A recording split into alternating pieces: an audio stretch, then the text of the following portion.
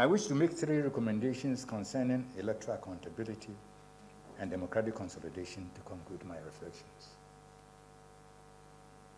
First, as in all human endeavors, mistakes occur in elections.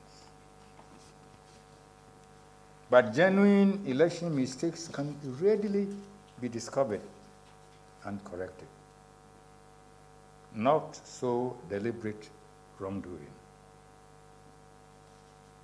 To deter deliberate wrongdoing,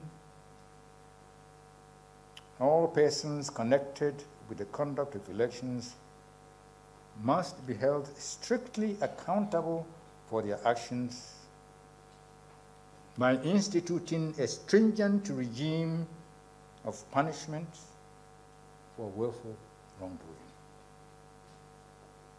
All categories of election workers must be familiarized with the applicable regime of sanctions during their training, and any infractions must be seen to be punished. 2, it appears that some candidates rush to court with election petitions alleging manipulation of results, primarily to placate their financiers and supporters so that they will be given another chance to be a candidate the next time. The rush can cause undeserved injury to the reputation of the Electoral Commission and unnecessary inundation of the courts. As we speak, there are well over 1,000 election petitions before the courts in Nigeria following the 2023 elections.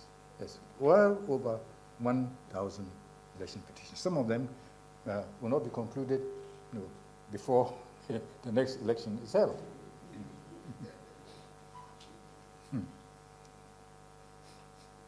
To prevent the rush to court with improbable election petitions from becoming a fashion,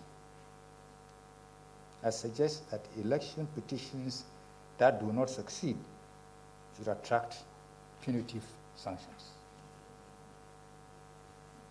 Yes. Thirdly,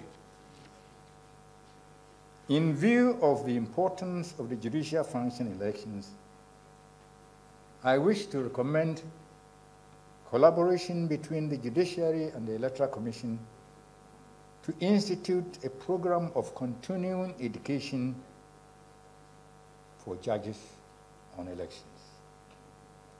Such a program will improve the delivery of electoral justice, which in turn will contribute to electoral accountability and the consolidation of our democracy. In conclusion, let me say that free and fair elections are indispensable for the health of our democracy.